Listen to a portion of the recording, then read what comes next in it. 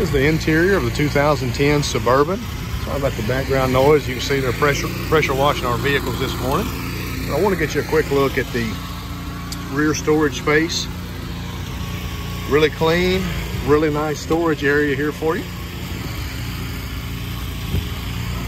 Rear lift gate working properly there, push button.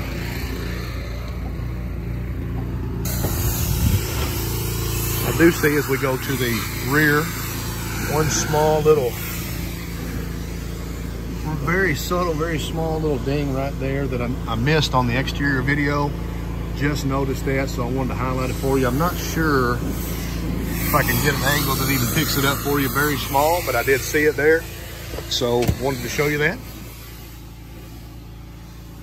Leather seats. As you can see, the rear seats are in nice condition.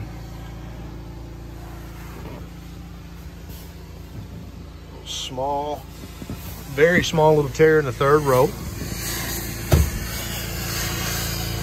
Captain's chairs. As we said, this is a 2010. You're going to see some creasing. A little bit of wear is certainly to be expected, but overall, certainly very good condition on the leather seats.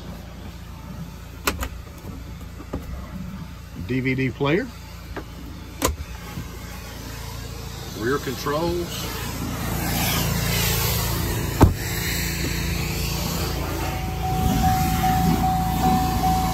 All your controls and buttons, really good shape. Not worn down, rubbed off.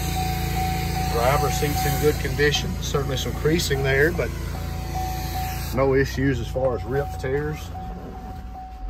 Passenger seat, same type condition. You see a little creasing, and as we said, certainly to be expected. It is a 2010 vehicle, but overall condition's very good. Console, leather looks good. No cracking, fading on the dash. And all your buttons and controls look really good as well. We'll start the vehicle up for you. Dual climate controls. We'll take a look and verify the mileage for you there. 195,560. No warning lights, check engine lights, anything like that on. Of course, you see the seatbelt reminder light there for you.